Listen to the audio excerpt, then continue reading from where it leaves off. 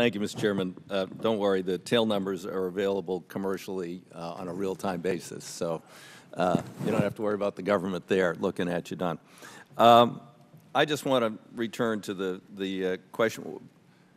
I understand that we want to promote this industry, and we do. You know, this is great for the U.S. to maintain our leadership in space.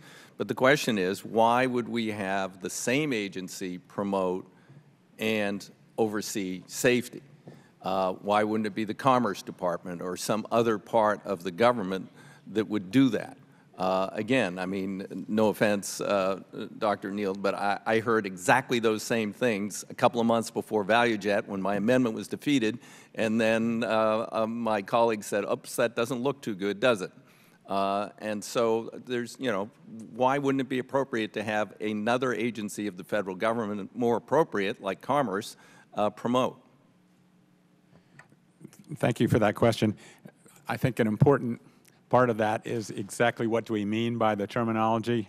And so let me explain how we interpret that phrase, encourage, facilitate, and promote, by saying what it's not. It is not favoring one company over another. It is not cutting corners. It is not compromising when we come to public safety. In fact, we do have that perfect safety record with 290. Yeah, but the qualification being no member of the public has been killed. Which is the and job that there are some criticisms us. in the NTSB regarding the process that went forward, you know, the construction of the vehicle before, you know, there was any review by FAA asked, and the whole human factors interaction issue that was, they do say, however, some FAA-asked technical staff members reported their questions did not directly relate to public safety, were filtered by FAA-asked management to reduce the burden on scaled. Well, unfortunately, someone died. So, you know, that leads me exactly to the point I'm making. That pressure was exerted, and they complied because of your promotional mandate. Dr. Dillingham, do you have anything to comment on this? Is there another agency of government that could do the promotion and they could just focus on, and maybe they wouldn't have to hire a bunch more people if they just focused on that part? Thank you, Mr. DeFazio. In one of our earlier reports, we made that exact point, that there is either inherent or potential conflict with the dual mandate of promotion and safety oversight. We also made the recommendation that FAA work with the Department of Commerce to come up with a memorandum of understanding that would in fact delineate which of the agencies would be responsible for what part of promotion in line with their statutory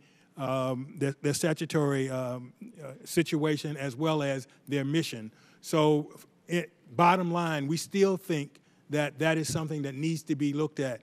It's hard to know where that line is drawn, but the more the industry expands with all the different kinds of vehicles and technologies, it is still a risk and will become even more of a risk. Okay, thank you. Now back to this, the insurance. I'm struggling with this a little bit.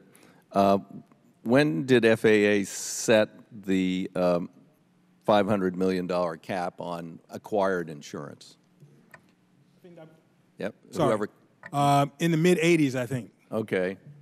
And they also have this, then where you have the federal government indemnification, which back then I think was estimated to be $1.5 billion. But now we're adjusting that part for inflation and saying the potential government indemnification, subject to appropriation, might be a problem there, is $3.06 billion, but we haven't talked about the $500 million and indexing that to inflation. So why are we indexing the government, the taxpayers' liability to inflation, but not the, the required acquisition of insurance? I think Dr. Neal? Yeah. My understanding is both of those numbers are inflation adjusted. I could be not correct on that, but I don't know. My understanding is the documents I have say from the GAO. Now, I'd be happy to be that it was set at 500 and that hasn't been indexed.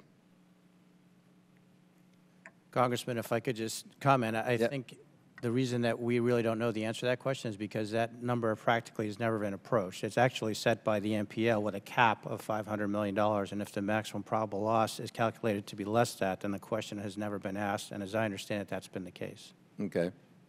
So, I mean, wouldn't this vary per operation depending upon you're launching out of a heavily populated area, you're launching in a very remote area, you know, the trajectory that you're going to use, et cetera? I mean, shouldn't it vary on each Yes, it one? should, and it does. So we calculated a separate maximum probable loss for each vehicle, each location, and as long as it is less than that cap of $500 million, then that is the number in terms of how much insurance needs to be purchased.